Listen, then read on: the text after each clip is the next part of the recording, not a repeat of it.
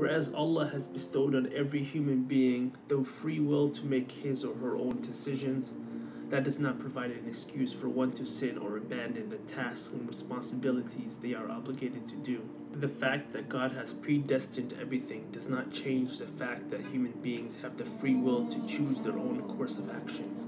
Just because each individual's choices are known to God beforehand doesn't mean that they will not be held accountable on the day of judgment for the choices they make and the actions they take.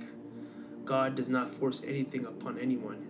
It's also important to note that God will not hold anyone accountable for things out of their control or for things they cannot do. Allah is all just, all wise, and He tests mankind according to their strength and what their soul can bear.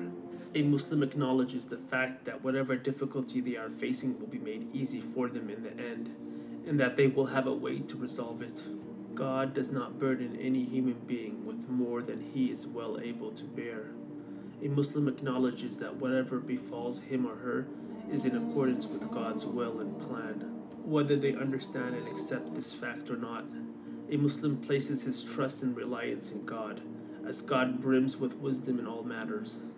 A Muslim affirms that God is all-loving and loves his servants more than one's own parents do.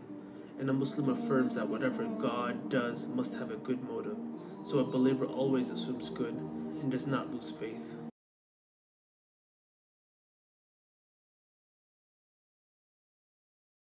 Our Prophet narrated, "Whoever guides another to a good deed will get a reward similar to the one who performs it."